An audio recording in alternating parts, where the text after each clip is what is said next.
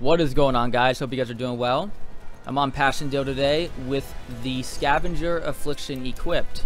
Now that is the affliction that causes you to have a lower amount of ammo and you're not able to be resupplied by a support class.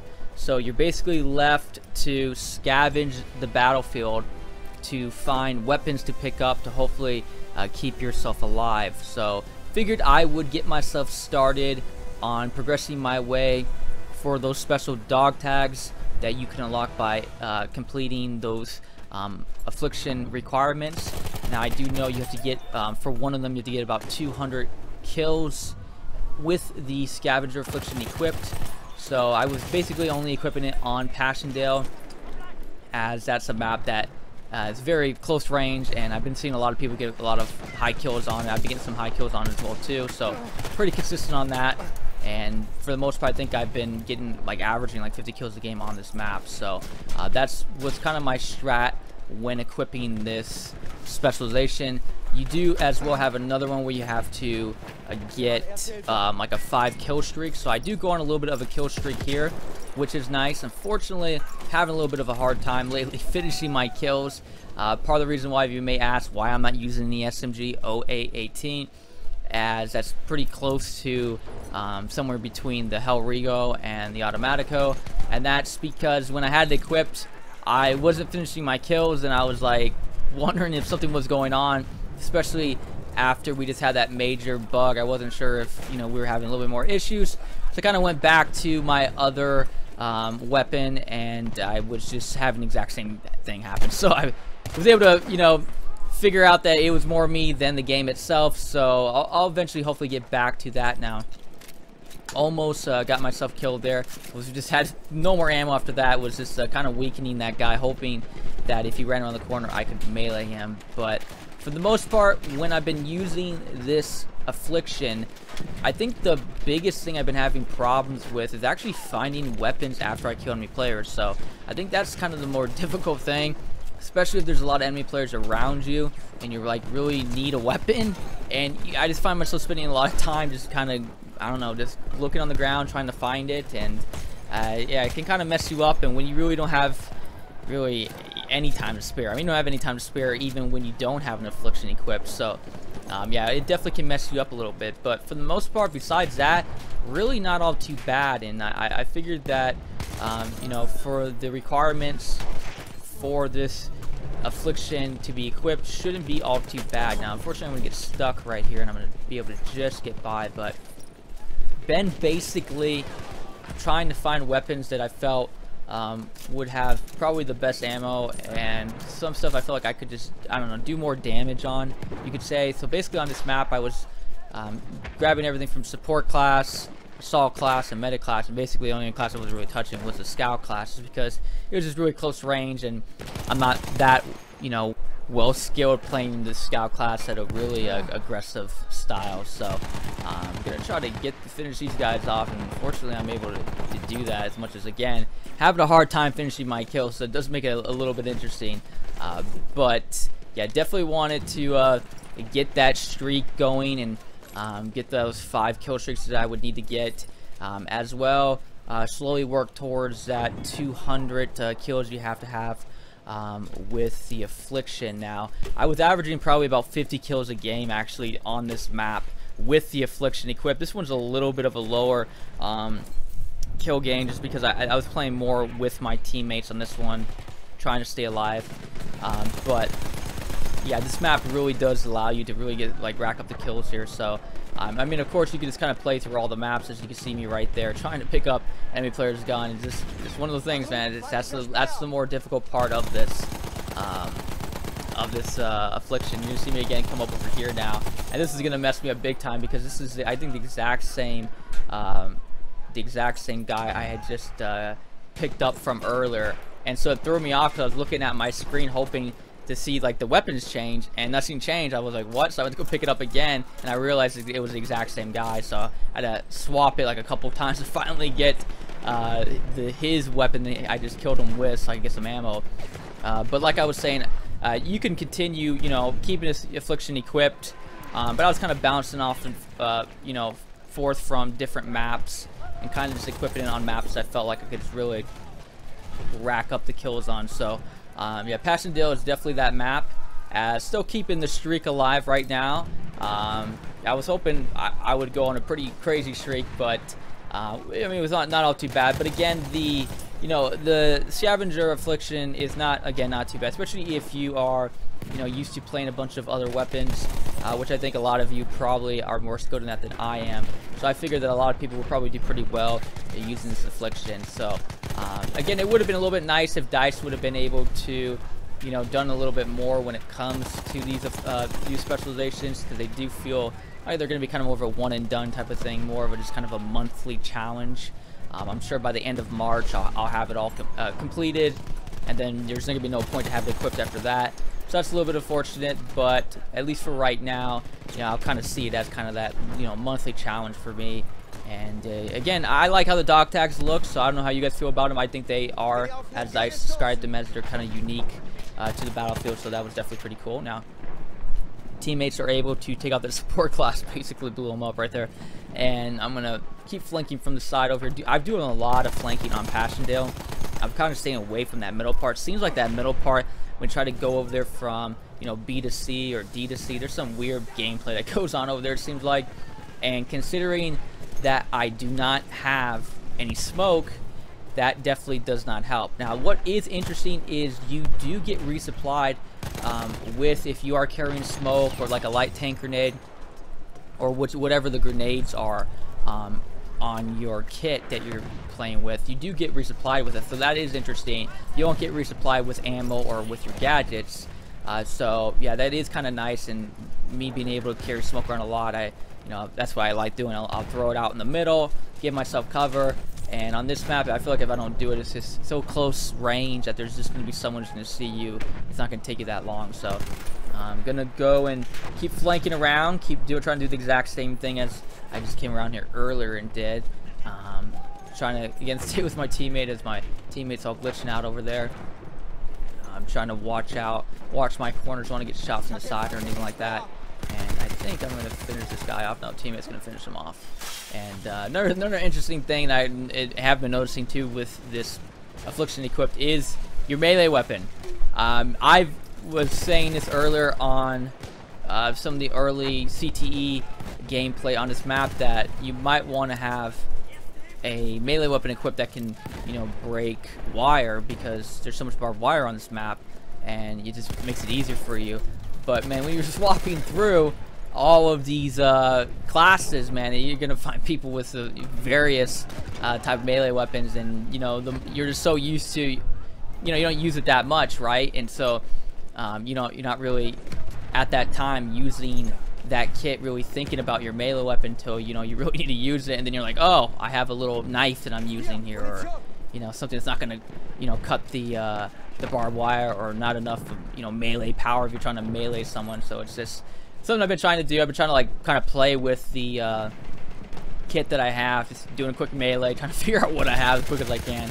As I'm just gonna again miss more shots here, so it's been a little bit of the epidemic for me lately. I cannot finish my kills, so fortunately my teammates had to finish them off, and now I'm gonna try to flank over to the side, as their spawn is gonna be right over here to the right over there, right behind me. So I'm just trying to get myself positioned as this guy spawns right there in front of me, and I just want to just try to kill him really quick, pick up his weapon, and get myself positioned somewhere that they're not going to overrun me over here. Unfortunately, this is going to be the end of my streak right here, as I knew they were going to be coming.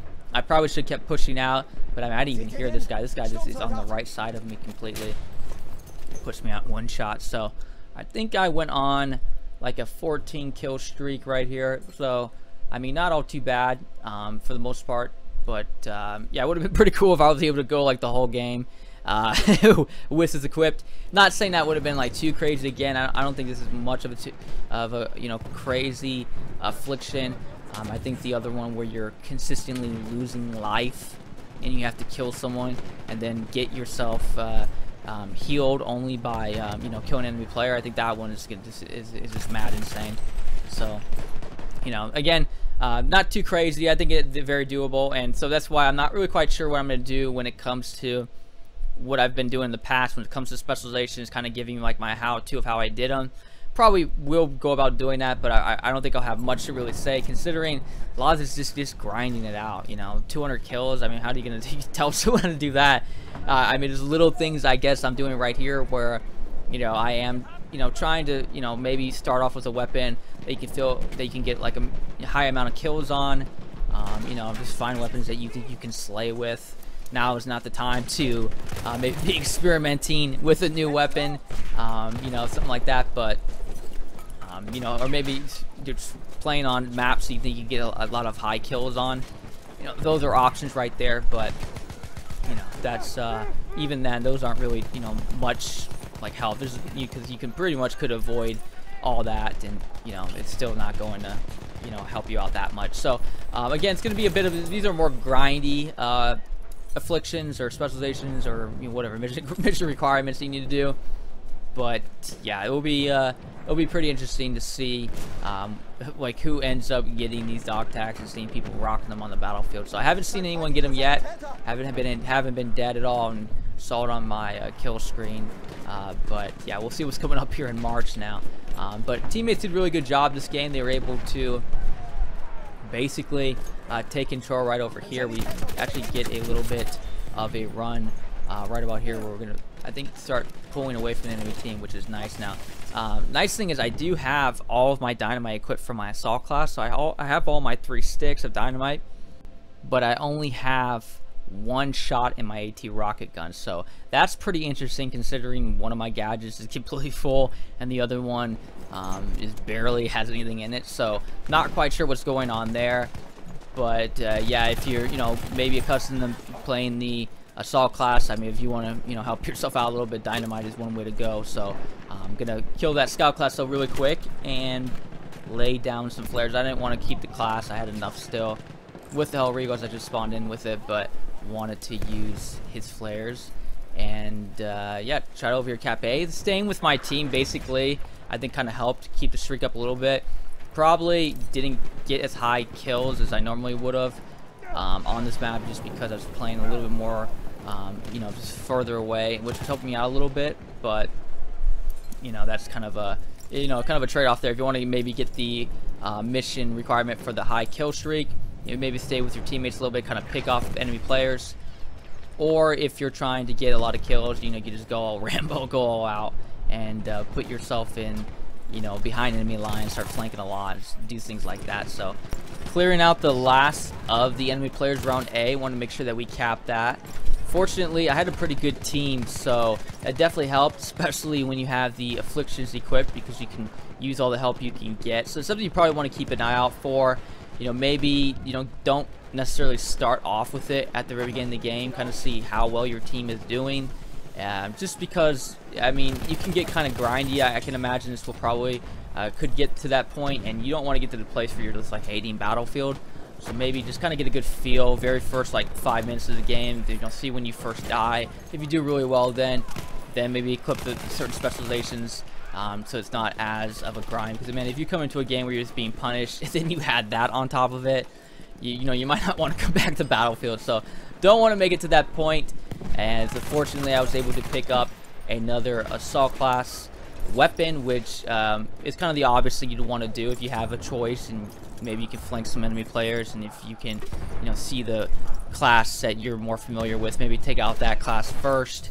Maybe do something like that can maybe help you out. But again, these are kind of difficult to help people out on. These are just gonna be more of a grind. You just gotta play it through, and just have it equipped and just play some games and work your way up towards to it. So let me know down in the comments below if you guys are working towards unlocking those affliction dog tags, what afflictions you're using, and just what strats you're going about with them. As again, I feel there's still going to be just very more grindy type of strats that I think will be kind of the best thing you can really say is just you just got to play the game, right? So if you just have them equipped, you play the game, you're naturally going to progress your way there. Not quite sure yet if I'm going to equip multiple affliction specializations at the same time. I mean, some of them might not be really too bad, like if you have Paranoia with the Scavenger, not sure if that'd be all too bad, or the Peacock one as well, maybe with Scavenger. you know. But right now I'm just kind of sticking to one at a time, kind of staying focused onto that. And probably by the time I realize that you know, I probably could equip them all and speed up the process, I'll probably, you know, have already knocked out a good chunk of them where I won't be able to do that anymore. But you know, it's just kind of how I'm going with it right now. But you know, if you want to do it, I tried a little bit on the CTE of equipping multiple specializations at the same time, and it was like a bit it would go to the highs and it would go to the lows like really fast. I might go on like on a crazy streak really quick and get a bunch of kills and just do a lot of damage, and I feel really good about myself, and then I'll just get punished like multiple times in a row. So yeah, like I said, I want to be, you know, just be careful. You don't want to be pulling your hair out playing BF1. Now I'm going some pretty solid little streak right here, as I'm gonna get a good multi-kills with the dynamite. But unfortunately I'm out of dynamite now. I was gonna drop one right in that shotgun that was being shot behind me. I would have been able to finish him off if it wasn't for the SMG-08. So that was pretty epic right there. Definitely, again, why I love Battlefield, because you have moments like that. Yeah, it would have been nice if I would have been able to finish that guy off, but for the most part, not all too bad. So again, definitely some pretty interesting gameplay, to say the least, when it comes to the specialization. And again, I'll be curious to hear what your guys' approach when it comes to that. So I'm gonna post up over here towards the side, as again I was kind of caught a little bit behind in between A and B here. My teammates are gonna grab A, but I should have stayed posted up here a little bit longer, as this first initial reaction right when you kill somebody, you just want to go run up to them and pick up their weapon, and you begin to kind of get into a habit of doing that, which fortunately will kind of get you killed pretty quick, as you can just see that happen to me up here in a second. So if you can try to stay patient and, you know, not get too antsy about getting that weapon instantly, you know, you might be able to avoid you know, some unnecessary deaths. As I should have just stayed posted up here towards the corner, waited for the guy to show up, as he saw his teammates all dying everywhere. And yeah, that's what ended up happening, unfortunately, because I was just, again, being a little bit too aggressive, trying to get those weapons as quick as I can. Now, I do want to quickly talk about the other two specializations I have equipped right now. As you can see on the bottom right of my screen, I have Inconspicuous equipped along with Slink. So Slink is the most recent specialization that was added to the group, and that one allows you to have a softer footstep sound across the map, so enemy players won't hear your footsteps as much. So that is definitely pretty nice, and probably, in my opinion, the two best specializations in the game right now. Not quite sure which one I like more, considering that, you know, Slink is something that is basically kind of always working for you. As you can see, it's highlighted right now as I'm using it. But when it comes to Inconspicuous, I have to be at a non-movement stance, or like if I have to be crouched for it to work. But what it does protect me from is from enemy flares, and that is pretty big. So I'm kind of torn between which I would like more, but it is nice to be able to have them both equipped right now, so that is definitely pretty helpful. Now, unfortunately, I got myself killed there by B, when I know they're going to be spawning right behind there. So if they start at the very beginning of the game by A and B, and if they are trying to recap B and you guys are on B and they spawn on it, they will spawn way far back, right where I'm looking ahead right there. So you can probably post up on top of the pillbox. I normally like to be on the side and kind of push up towards them way out over here towards the right. In that situation there, I was just kind of a little bit too aggressive and just kind of got overwhelmed by them. So do be aware of that, as again, they will creep up from you, maybe on the side, as they're trying to do right now. Now, unfortunately, I'm going to get in a kind of awkward situation here where I should have dropped dynamite instead of trying to shoot this player right here, and that is going to kind of put me at a disadvantage, because now I'm going to run out of ammo here really quick. And it probably would have been a good call for me to pick up that weapon that guy had, but I was just so focused on this guy, I wasn't sure what he was going to do. And the gasser lately, like I said, I'm not finishing my kills, nor am I aiming well at all. And the gasser is like the last weapon you want to be using if you're not doing well with shooting your gun. So he's gonna push up really further, where I thought he was gonna be a little bit closer to me, and it was just, I'm over. I knew I'm dead. I'm gone. There's not gonna happen there. So yeah, this is how it's been rolling lately. You know, for the most part, from the gameplay looks right now, it looked not all too bad. But like I said, I do begin to rack up some deaths here. So that was a little bit unfortunate. But it is nice to know that I was able to get those 200 kills that were required for the specialization along with that kill streak.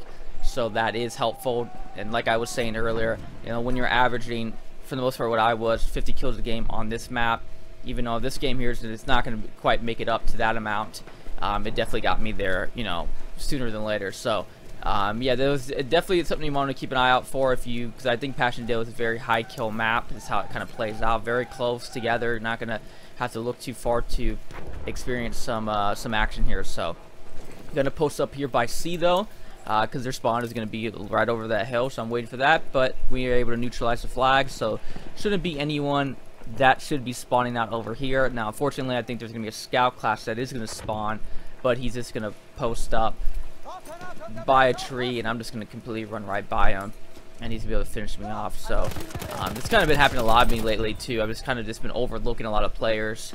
I think the best way to remain hidden around me is just don't move. If you don't move around me at all, I'll just overlook you so much, because I'm constantly looking for movement. I was like, what just happened right now? It just threw me off.